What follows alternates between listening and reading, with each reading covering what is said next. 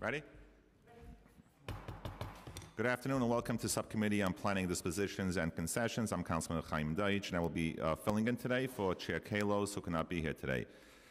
We are joined with Councilmember Donovan Richards, and today we'll be also holding hearings on many projects. If you're here to testify on any item on the calendar, please fill out a white speaker slip with the sergeants in arms and indicate the LU number or project name of the item you wish to testify on that slip.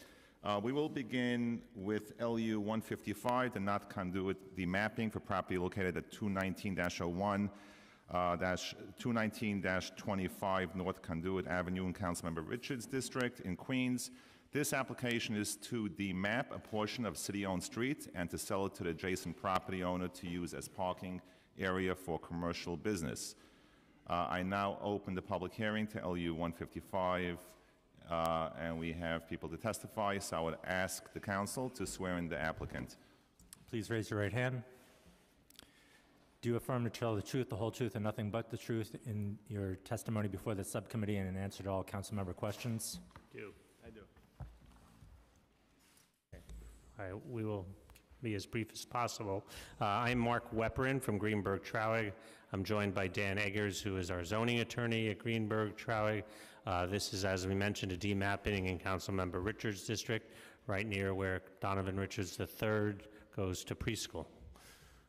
I'd like to call on Mr. Eggers now to go through the presentation. Thank you, Mr. Wepperin. Councilman Deutsch, Councilman Richards, good afternoon. Dan Eggers, a land use attorney at Greenberg-Traurig. I'm representing 21925 LLC, the owner of 21901 to 21925 North Conduit Avenue. It's located on the east side of Springfield Boulevard near the Belt Parkway in Queens Community District 13. This is the Conduit Plaza Shopping Center, which my client developed in 2013. The buildings are on the property that my client owns. Most of the accessory parking area, however, is a mapped but unbuilt portion of North Conduit Avenue that my client has been licensing through the Department of Citywide Administrative Services since 2012. Since the license is temporary, in order for my client to be able to provide parking on a permanent basis, we've applied to demap and have the parking area disposed to my client. The parking area is 15,357 square feet. At the request of DOT, we're also seeking to demap an approximately 3,300 square foot portion to the east of the property, so the total area proposed to be demapped is 18,656 square feet. Here is the application map showing the proposed change to the city map. The area to be mapped is outlined. As mentioned, the area to be mapped is currently used for permitted accessory parking, which is as of right, and if demapped, it will continue to be used for parking. No development is proposed. This area now has 42 parking spaces. There are an additional 8 parking spaces on the site, so there's a total of 50 parking spaces currently. As a condition for the demapping and sale to our client, DOT has requested certain improvements to the parking area, which are shown here on this illustrative diagram. These primarily involve changes in curb cut location and configuration, and the addition of landscaping around the parking area. With these changes, the total number of spaces would reduce from 50 to 47. In sum, this application would allow the area to continue to be used for parking permanently with improved curb cuts and landscaping. I ask for your favorable consideration and welcome any questions. Thank you. Thank you. Any questions? 2 questions. So obviously I had concerns with the triangular part of the lot. Well, I guess the whole lot is triangular. But the portion of 144th Avenue, that wouldn't be a part of this application. Can you speak to any conversations you may have had with DOT or may not have had? And how could we be helpful in that conversation? And then obviously tree planting was something the neighborhood brought up. So you can just speak a little bit on the record of what we plan to do there. Yes, I'll be happy to speak about that, Councilman. So this area has been included in the demapping application at the request of DOT. We've reached out to the law department in the course of beginning to draft the mapping agreement that would actually provide for the disposition of the area and we were advised that DOT at this point has no plans for the disposition of the area, but we would welcome any assistance your office could provide so that we could have a productive conversation with DOT, because after all, it's in our client's interest to make sure that that area is maintained and has an attractive appearance since his property is adjacent to it. So that's something that we would welcome. And as for the planting of street trees along the Springfield Boulevard and 144th Avenue frontages of the property, we would also welcome the opportunity to potentially partner with Springfield Gardens High School to provide students an opportunity to plant street trees and then be responsible for maintaining them, either street trees or some other sort of vegetation along those frontages. Thank you, Mr. Chair. Thank you. Thank you for your work on this. Thank you. And thank you for acknowledging my son's daycare, which is not too far from there. Thank you. Thank you. Are there any members of the public who wish to- He could perhaps help you plant some of the trees. All right. Thank you. Great, thank you. Any members of the public who wish to testify? Okay, so seeing none, I will now close the public hearing on this application, and it will be laid over. Thank you very much. We will continue with the public hearing on LU 159, the 490 East 181st Street application for property located in Councilmember Torres's district in the Bronx. HPD seeks approval of a new Article 11 tax exemption for a period of 40 years, pursuant to Section 577 of the Private Housing Finance Law. The subject property is an existing 24-unit residential cooperative building for low-income households with 23 occupied and 1 vacant unit. The prior tax exemption would be terminated. I now open the public hearing on this application and ask the council to administer the oath to these applicants. Please raise your right hand. Do you affirm to tell the truth, the whole truth, and nothing but the truth in your testimony before the subcommittee and in answer to all member questions? Yes. Yes. What? Yes, one second. I have so many. I need to find the right one. I wasn't sure what was coming next.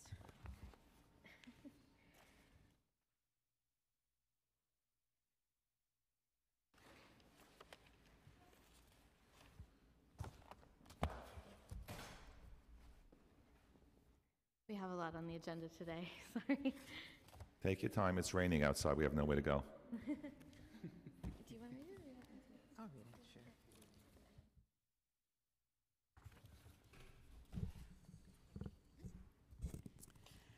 Afternoon, Chair. My name is Artie Pearson, Director of Land Use from HPD. Land use number 159 consists of an exemption area containing one privately owned building located at 490 East 181st Street in the Bronx Council District 15. This property is a candidate for round 10 of the third-party transfer program in RIM foreclosure action number 53, for which HPD is seeking Article 11 tax benefits. 490 East 181st Street was taken into city ownership in 1978 and subsequently entered into the tenant interim lease program. On June 28, 1991, HPD conveyed the property to the existing occupants as a low-income cooperative with household AMIs capped by the maintenance and utility formula outlined in Section 576, Article 11 of the Private Housing Finance Law. The building contains a total of 24 residential units with 1 vacancy and comprises 10 one-bedroom apartments, 10 one-bedroom apartments, right? 12 two-bedroom apartments and 5 three-bedroom apartments. Currently, the property is in the TPT program as it meets the criteria, which includes municipal arrears more than 1 year old. Some of the reasons that contributed to the building's candidacy, including the passing of some of the original shareholders, some who have moved out of the property, and some shareholders who refuse to pay maintenance. Therefore, with fewer resources, the HDFC was faced with operating deficiencies. Currently, the HDFC has taken to rectify their situation by entering into a payment agreement with DEP arrears and initiating court actions. The board has also increased the rents and maintenance fees, as well as require $200 per residential unit be designated annually to the building's reserve funds in order to meet the financial obligations of the building to maintain solvency.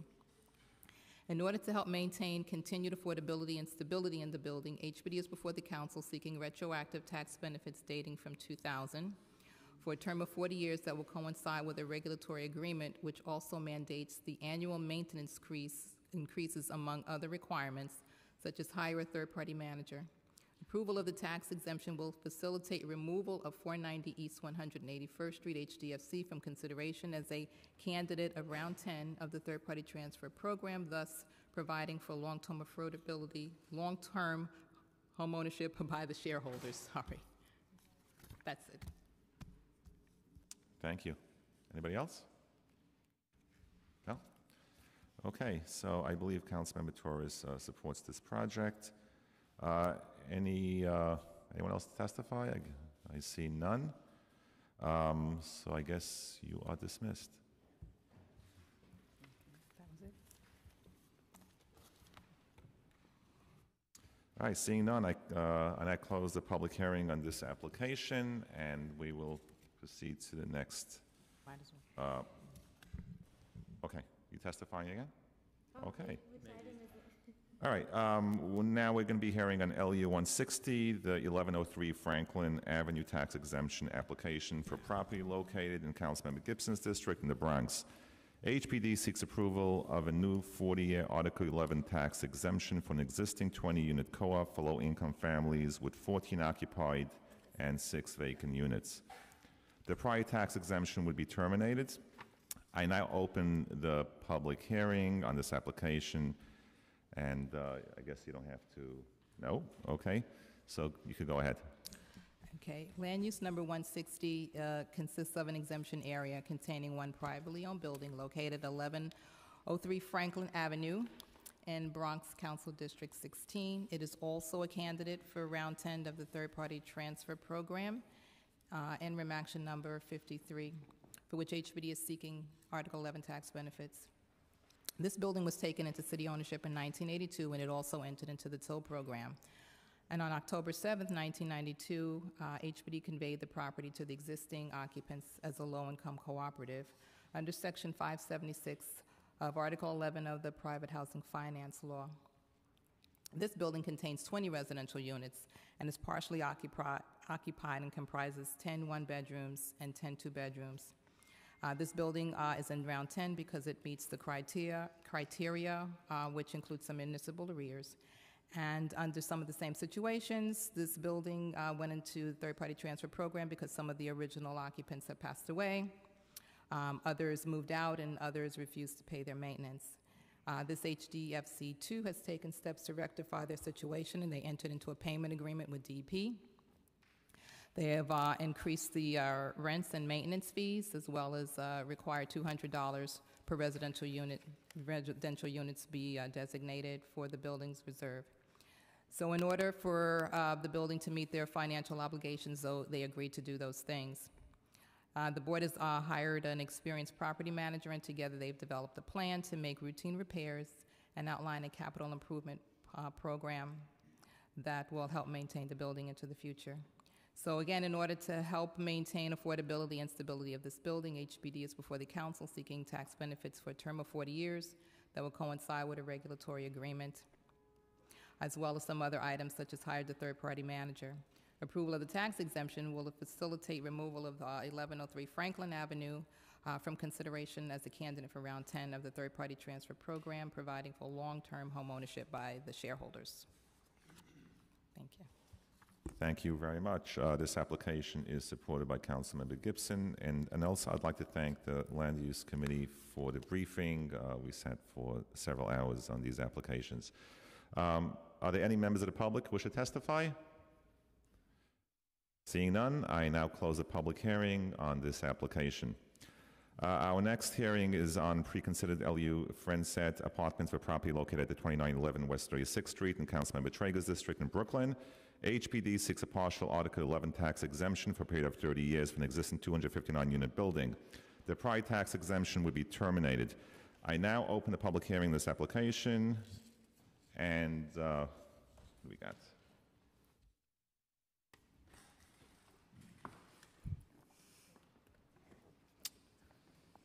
Carolyn Williams? Okay. So now I ask the council to administer the oath. Please raise your right hand. Do you affirm to tell the truth, the whole truth, and nothing but the truth? Are you looking for the applicant? I affirm.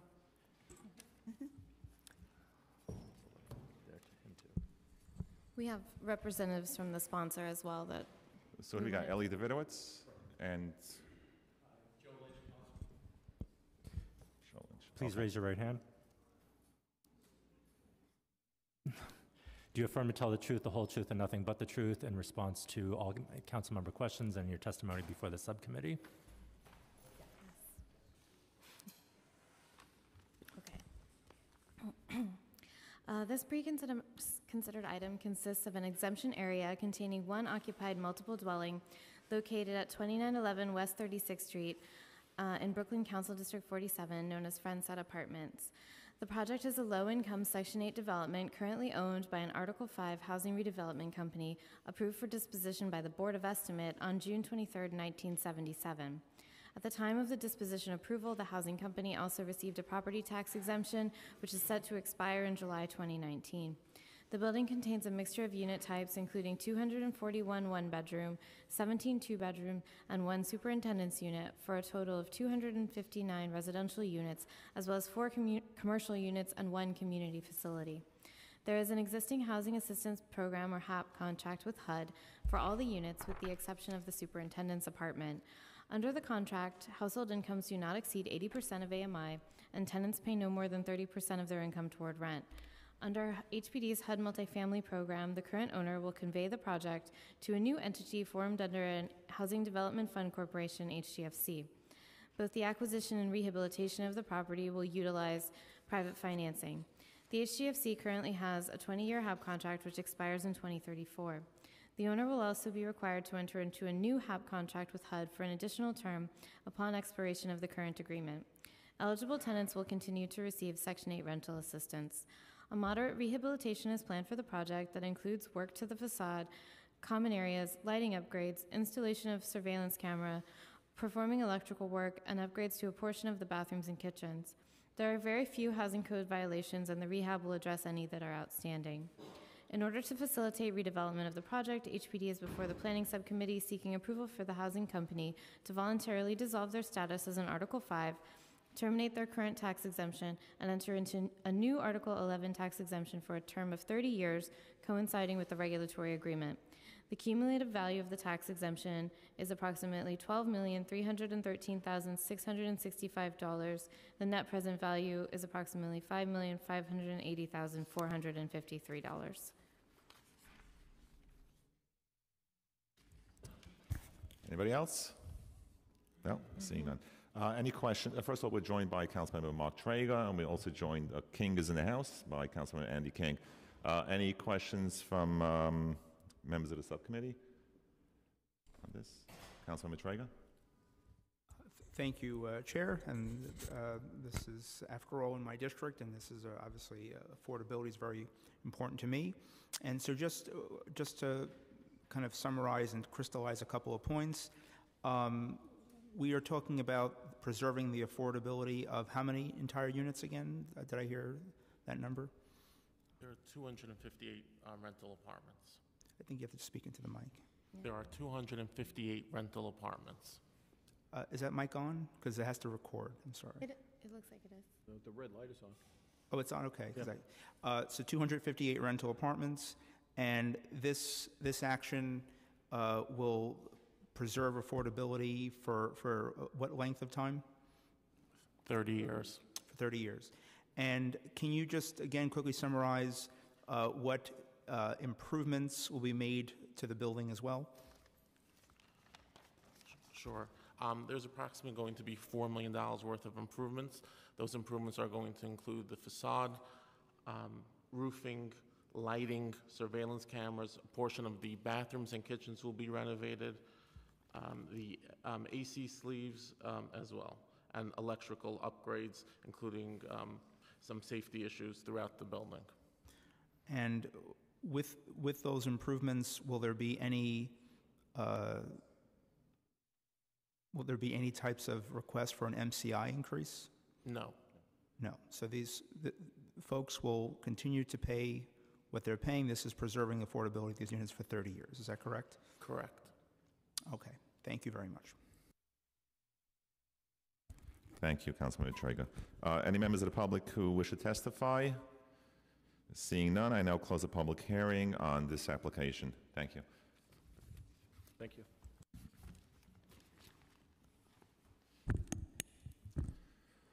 We will now continue on LUs 149 and 150, the 1019, 1029 Fulton Street application for properties in Councilmember Cumbo's district in Brooklyn. The New York City Department of Housing Preservation Development of Fulton Star LLC seek designation of an Urban Development Action Area Project, UDAAP, project approval, and disposition approval of city-owned property at 1027 and 1029 Fulton Street, and zoning special permit to waive required off-street parking at 1029 Fulton Street. These proposed actions would facilitate the development of an 88-story building with approximately 50 residential units and 6,100 square feet of ground floor commercial retail space to be constructed on the disposition area and 6 adjacent privately owned lots. I now open the public hearing on this application. I'd like to call, oh, wow. Lynn Zhang, we have Lynn Zhang? Okay, and who we got here? Genevieve Michael. Okay. Okay, I will now ask the council to swear the applicants. Please raise your right hand. Do you affirm to tell the truth, the whole truth, and nothing but your truth in your testimony before this committee and answer all subcommittee questions? Yes.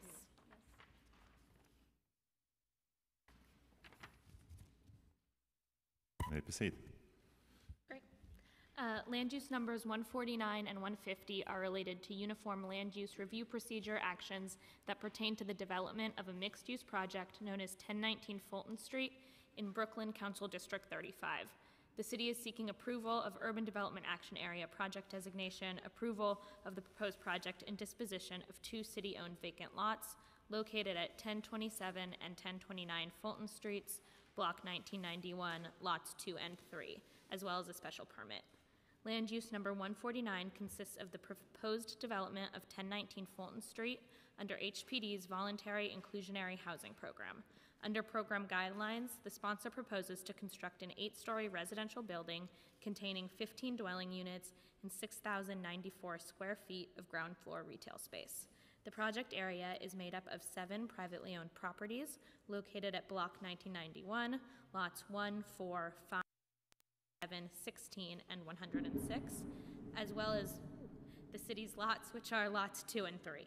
While lots 2 and 3 had previously received disposition approval by the City Planning Commission in the 1990s, given their small size and configuration, no appropriate affordable housing program existed at the time. Therefore, the lots remain undeveloped and under the city's ownership. Currently, the sponsor, who owns the adjacent private sites, submitted a proposal to HPD for consideration that would incorporate the city-owned sites with the private sites in order to create an assemblage of 9 sites to develop the 1019 Fulton Street project. As part of LU number 149, the newly constructed building will be mixed use with a variety of unit types, including 12 studios, 24 one-bedrooms, and 14 two-bedroom apartments. 30% of the units, approximately 15 apartments, would be permanently affordable to individuals and households earning a mix of incomes and would be privately financed. We are still finalizing exact AMIs, but we are targeting 100 AMI and below. The remaining units, approximately 34, would be rented at market rate. Proposed residential amenities include laundry rooms on each residential floor, a recreation room in the cellar, and outdoor patio space on the roofs. Additionally, there will be 25 bicycle spaces for residents in the cellar. The retail space is anticipated to be 6,094 square feet. It will be designed to be flexible so it can accommodate smaller retailers. The developer is working with Fulton Alliance Business and the council member's office to identify local retailers that could potentially rent the spaces. In order to facilitate development of the project, HPD also requests approval of land use number 150. This action seeks approval of a special permit to waive required accessory off-street parking spaces for dwelling units in a mixed-use project within a transit zone that includes at least 20% of all dwelling units in a development as income-restricted residential apartments. The amendment will affect the project area, which includes the private sites, Block 1991, Lot 1, 7, 16, and 106, as well as the city-owned properties, which are Lots 2 and 3. The 1019 Fulton Street is an opportunity to maximize the number of affordable units on the site and contribute to the commercial corridor while minimizing valuable city resources. Therefore, HPD is seeking approval for land use numbers 149 and 150. Thank you. Any questions? I do have a statement, and if a question comes out of it, we'll just have a dialogue. Great. So, the council member who's responsible for this area is Councilmember Combo, and she has expressed her concerns, even though we're still at the table trying to figure out what makes sense. Yep. Anytime that a private partnership, we want to make sure that, see, the Lord is speaking to us all right now. Get it right. Get it right. He's telling us to get it right. Okay? So, but I'm just asking the city, and as we make these deals, that making sure that the community that's going to be surrounding this area benefits from any development. I mean, the sale of a dollar is a good thing to inspire developers to build in our community, but we want to make sure that the community is profiting it too, and not developers walk away. I've seen it too many times. You know, we have to go through the EULA process, and people try to figure out their own agendas as opposed to the neighborhood, not the community. I'm talking about the neighborhood, because the community is an agenda, the neighborhood, of the people who live in the geographical area.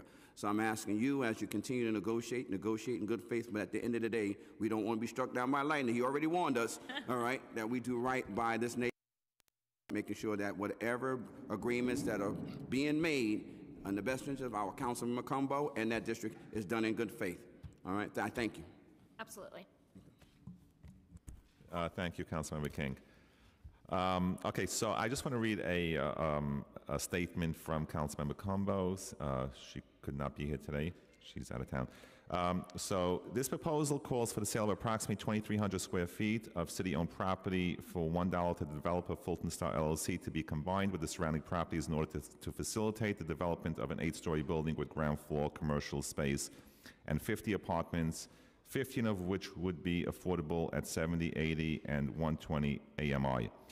Throughout the review process, Community Board 2, the Brooklyn Borough President, and some members of the City Planning Commission have all raised concerns about the proposed affordability of and public benefits of this project. I share these concerns and have consistently advocated throughout my term as council member for the 35th District that sale of lease or public land to private developers should always come with significant public benefits. The proposal before us today does not have enough deeply affordable units for the families who are in the greatest need of affordable housing. I also believe that this project offers a promising opportunity to secure commercial space for local businesses who are under increasing pressure from gentrification and development in our community. As we continue the council review of this project, I look forward to further conversations with HPD and the developer to secure a more inclusive development. She has a question. Including commercial space that is appropriately sized and priced for local businesses in a priority of Majority Leader Combo. What is your current proposal to achieve this goal, and how can we achieve greater affordability and long-term security for small businesses?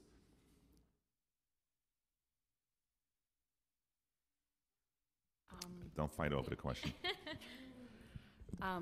I mean, I think the developer and Jackie is here representing the project sponsor.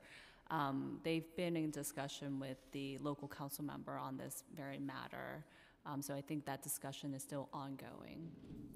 Okay, so you're dismissed, and let's call up the next panel to answer that question. Do you want to say I think we have the developer on the next panel. Okay, great. All right. All right. Thank you. Unless you want to stay, you can stay all day. if you need. Yeah. I'd like to call up Tom. Is there Tom here? He's actually just going to be available for questions. Is that okay? Okay, that's fine. Okay. Okay. I'm only going to read first names because it's very hard to read this thing. Jacqueline? Let's hope there's only one Jacqueline in the room. Jacqueline? Okay. Ed Brown?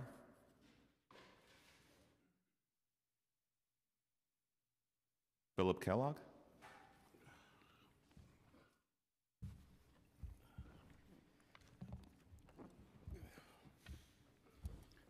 I would like to ask council to swear in the applicants. Please raise your right hand.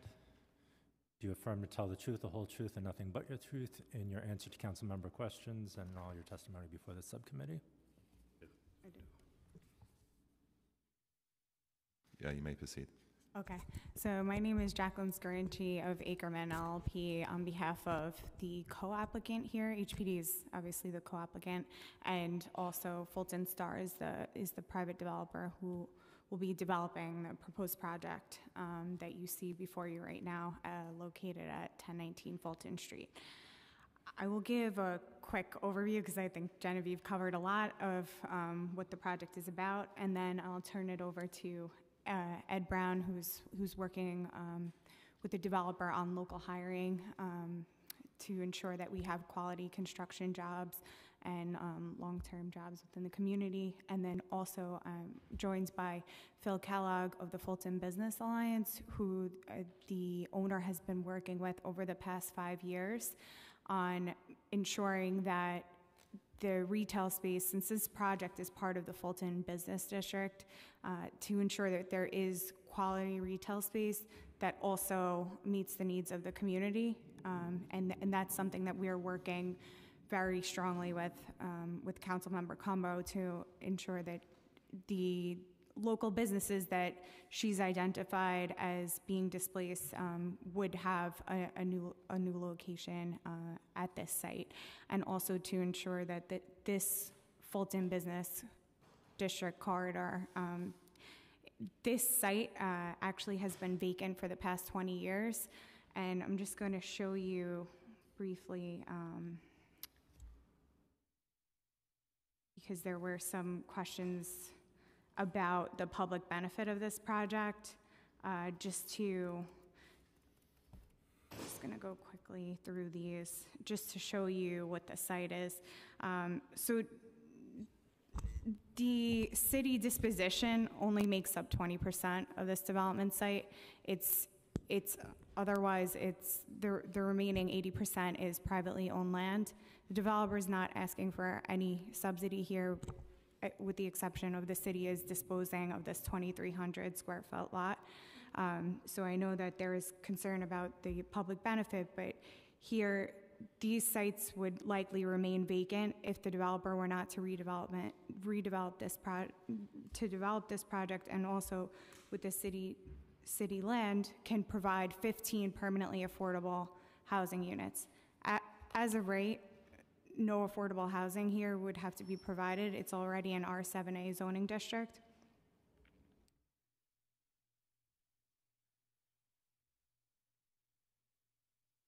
And I just have some background on how the developer's been working with the city over the past 5 years to put together this assemblage, and also to ensure that the maximum public benefit is reached by this project. As you can see, it's a vacant area along Fulton Street right now, and we will have a new 8-story development, as Genevieve stated before, with 50 residential units, a full ground floor retail space, and 15 permanently affordable housing units. And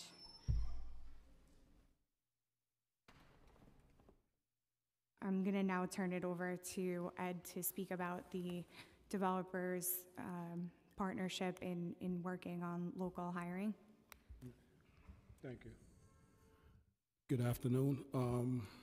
My name is Ed Brown, and I'm the president of Team Brown Consulting.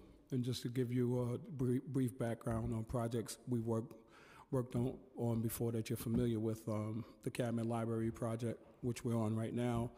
We worked briefly on City Point.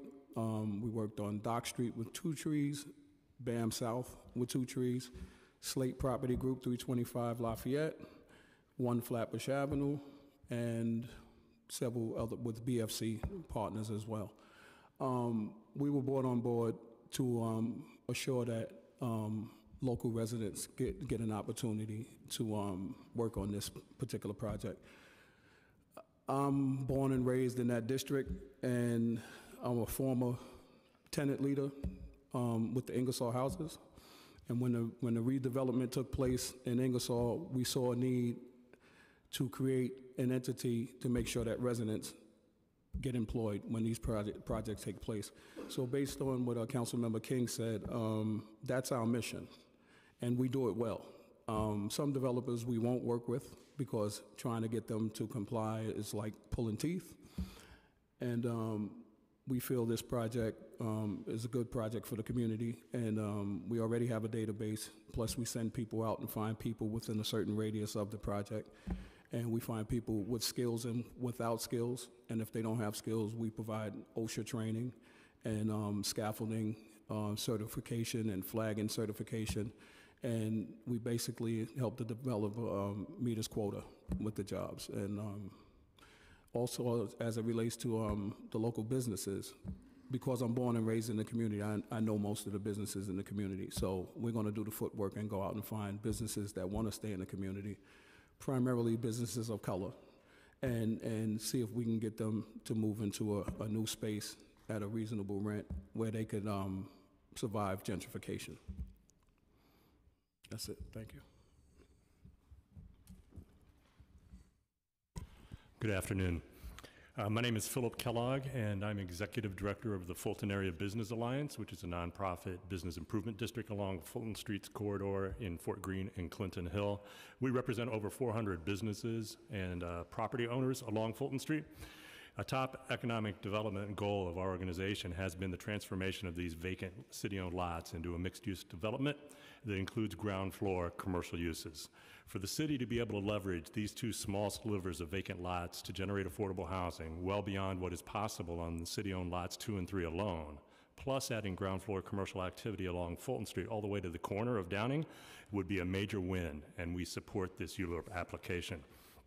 A devastating outcome would be the as-of-right option. If the developer went ahead and built the building on the adjacent property that they already own, where the community would end up with market-rate condos and no affordable housing, plus no ground floor commercial activity and just a dead zone along Fulton Street. In the end, we'd be left with those two small city-owned lots, and those are certain to remain vacant for generations to come. FAB supports the request in the ULURP application to waive the requirement for off-street parking. One of the great things about Fulton Street in this section is how well-served it is by mass transit, and accommodating off-street parking in this project would decimate the possibilities for ground floor commercial activity. And ground floor commercial use is essential to this section of the Fulton Street commercial corridor, in particular between Grand and Franklin. In conversations and public meetings, the developer has been supportive of FAB's vision for the ground floor space to be activated in a way that benefits the community. FAB's goals include having a variety of small businesses that will serve the community instead of one large chain or a single bank or a big box store that dominates the entire block. FAB has also requested that space be made available for local businesses and/or nonprofit cultural and arts organizations at below market rents. We are very encouraged that the developer, and this doesn't happen always, has agreed to put many of these stipulations that FAB has asked for in writing. FAB enthusiastically supports this ULURP application, and we look forward to seeing the project realized. Thank you. Thank you very much. I have a question. As chair of the Veterans Committee, I'd just like to add maybe when you hire people for projects, you said you represent over 400 building owners and business owners. So if you could just consider hiring some veterans, just I want to make that a request. We have a question here from Councilmember Andy King. Thank you for looking out for the veterans, council member. My dad was a veteran. I know a couple of people come back from serving in our great country only to find themselves on soup lines, can't get health insurance, no one wants to hire them, but we will put them on the battlefield. Don't understand the logic of this country when it comes to taking care of the men and women who protect our freedoms, but that's a bigger conversation. But I want to ask you all a question. Now, this is 1019 Fulton Star LLC, and you're representing them, correct? Correct. So my question to you is, and this is going to go in conjunction with what my brother said here. Now, while you're from the neighborhood and you're there to protect and make sure local residents get opportunities to work on this site, I'd like to know from you, the council member and the community board and the borough person has expressed concerns about affordability. So we know that we can always provide jobs if the right people have the skills to get the jobs, and according to him, they're going to train people to get those jobs.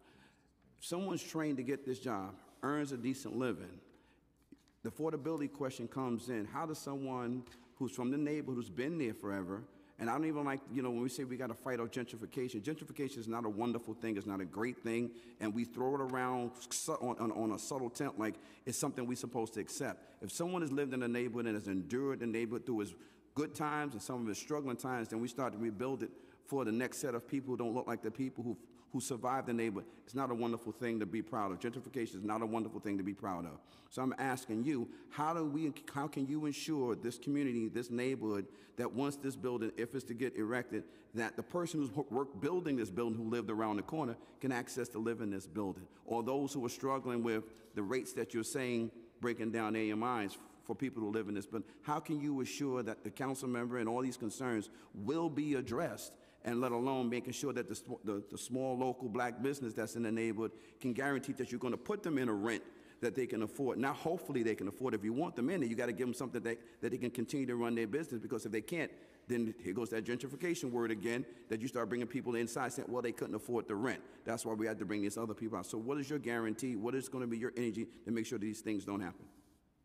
Okay, so you're asking two questions, one about affordability of housing, and then two about affordability for small businesses within the community.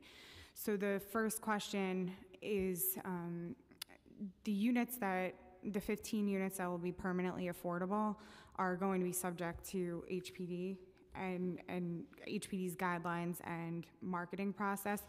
There will be a 50% community board preference for those units, as the guidelines currently set forth. So that means that when there is the housing lottery for those 15 units, there is a preference given to members of Community Board 2 living within the area that meet the affordability levels for the project. So that would ensure that this preference is given right off the bat.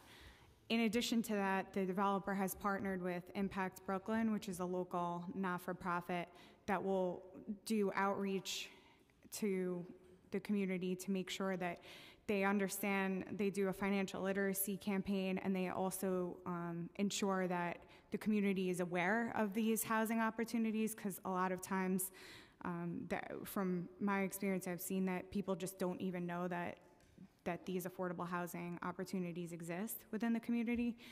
So the developer has partnered with this local nonprofit to ensure that those units will, not only on making sure that they go to the community, but also making sure that they're educated on the availability of these units. And it's restricted by regulatory agreement. So so we can't decide that we don't want to eventually provide these at affordability levels. They will be restricted permanently by legal documents. I want to thank you for your efforts to answer the questions. He lives in the neighborhood. You have a responsibility to make sure that you protect your neighborhood. This is a good-looking building. It will bring in opportunities here, but if the residents who don't live around it, I've seen HPD in work. You put together an agreement, you say these are the rules, and then you open up and change the rules, or there's something that somebody missed, and then the people who are around the corner who are knocking on the door can't get in that building. Just saying, be mindful. If you're going to make an agreement, stick to it, because it's going to be hard-pressed. Whatever Councilmember Cumbo is looking to get, we're asking you to make sure that it gets accomplished, because it'll be hard-pressed for us all. We will stand with her in any efforts to make sure this building and this project is what she wants to see happen. Sure. I just want to make a statement in reference to that. Impact Brooklyn, I have some experience working with them on other projects, and the key, what I found out, is even if people have the income for these apartments, the key is, as she mentioned, to jump out ahead of the game and provide the financial literacy workshops and provide the affordable housing application process instruction. And we've done that at one of the local schools, and we had room for, we expected about 30 people to come out to get the information, and more than 80 people came out to this workshop that we had. So I think the first thing, and we're also working on that as well, is to educate the community in reference to, financial literacy and the things necessary to take an opportunity like this as they pop up. So I'm going to end with this. I have the same similar situation in my district with a building, the same things offered financial. I just like to know, are we offering financial literacy to every community every time we erect a building? Because what I'm hearing from time to time is, how do we weed out people we don't want to? We create a scenario saying that you may not know how to manage or get into a building. If I have the income to get into a building, and I have access to it, then no one should give other barriers and have other criteria to say, well, you're not prepared or ready, but I'm gonna bring these people in because they're prepared and ready. They don't make if someone's making $70,000 on this side, same person making $70,000, but I live around the corner, yeah, when you build it, you should be building it for that person who's right around the corner, who's trying to get out of mom's and pop's house, not someone who lives in another borough and bringing them in and saying, they qualify because they were fiscally responsible and they should be able to get in the building. That's the point I'm saying, because I don't want us to be coming in the land use process, and then I think that the neighborhood that this house is being built gets and I say gentrification is not a great thing. I don't want that to happen here, and that's why we're asking these hard questions, because at the end of the day, whatever Councilmember Combo is fighting for, we're going to stand with it, whether that's a yes or a no. Thank you. Thank you. Thank you, Councilmember King. We've been told to join by Councilmember Vanessa Gibson and Councilmember Ruben Diaz, Senior. Any questions? No? Okay. I don't see anyone else to testify. No? Any other members of the public who wish to testify? Seeing none, I now close the public hearing on this application, and it will be laid over. Thank you very much. We will now pause our hearings to take a vote on 158, 159, 160, and Friendset Apartments, and 161. We will be voting on two projects that we will not be holding hearings on today because they are amendments to previously approved applications which were subject to prior hearings. These amendments are necessary to correct typographical or similar errors.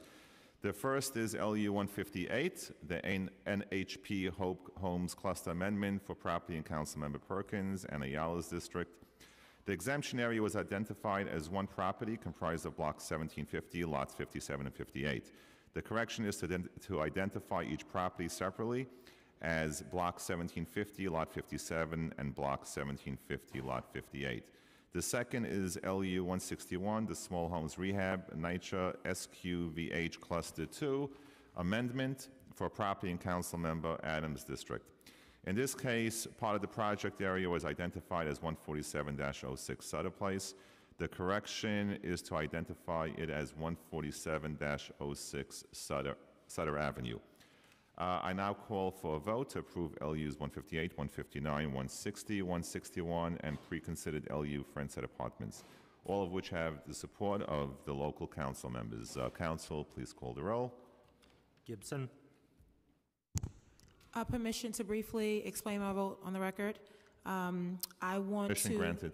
Thank you. I want to speak in favor of LU 160, 1103 Franklin Avenue, who has applied to HPD for a 40-year tax exemption, Article 11, and I am grateful for the shareholders and the co-op residents of 1103 Franklin in my district in the Morrisania community, because they faced a number of challenges with maintaining their HDFC status, and through this tax exemption, they're going to remain affordable for the next 40 years for these families as well as future families. So I want to recognize 1103 Franklin Avenue and thank HPD and the HDFC Coalition, who did a tremendous amount of work to get them back on good ground so they can maintain their status. So I ask my colleagues on the committee to please vote in the affirmative, and I vote aye on all. Thank you. Deutsch. Aye on all. King. Aye on all. Diaz. By a vote of 4 in the affirmative and 0 in the negative with 0 abstentions, the items are recommended to the full Land Use Committee. Thank you very much. Gracias. Our next hearing will be LU 157, the 286 West 151st Street tax exemption application for property in Councilmember Perkins District in Manhattan. This application is for determination of the prior exemption for this fully occupied 18-unit residential co-op for the low-income households. A new Article 11 tax exemption is proposed. I now open the public hearing this application. Lacey Tauber, Malcolm Morse, and Artie Pearson.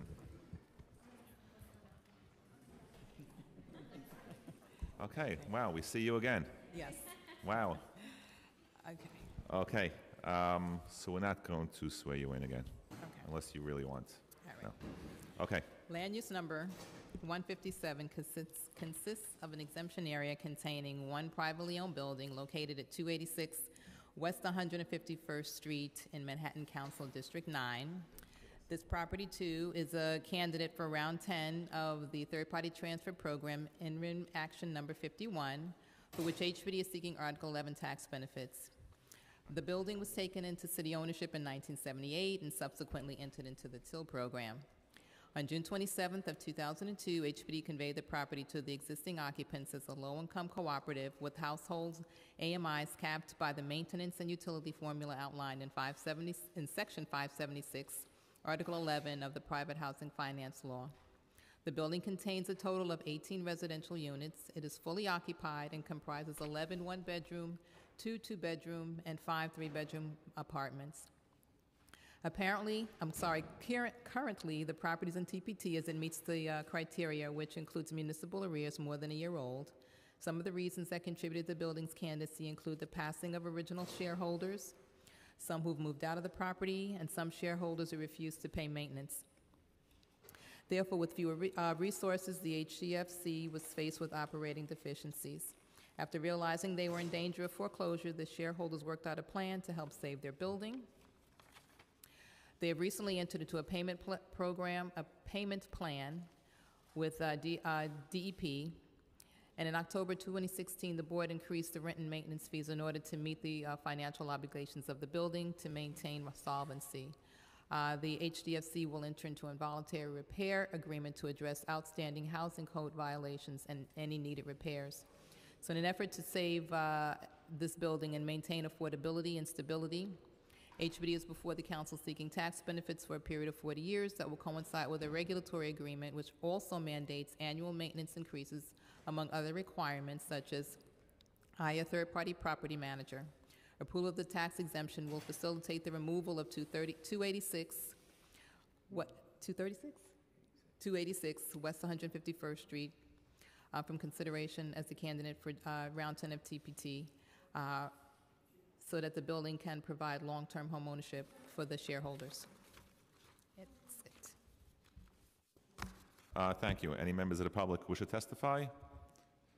Seeing none, I now close the public hearing on this application, and it will be laid over.